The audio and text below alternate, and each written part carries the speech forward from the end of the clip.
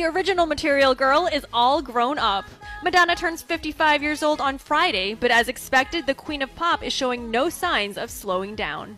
In addition to directing films, working to provide schools in Africa, and raising her 4 children, the singer has kept her stronghold grip on the world of pop music, still topping charts and selling out venues around the world.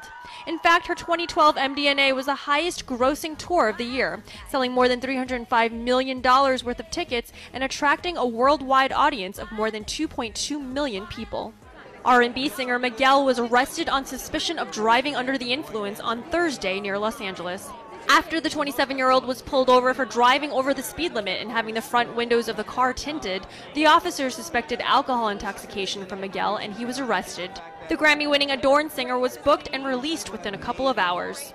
Michael Jackson's ex-wife said in a Los Angeles court on Thursday that their daughter Paris is devastated over her father's death and doesn't feel like she has a life. Debbie Rowe cried while answering questions under cross-examination about 15-year-old Paris and the teenager's recent suicide attempt.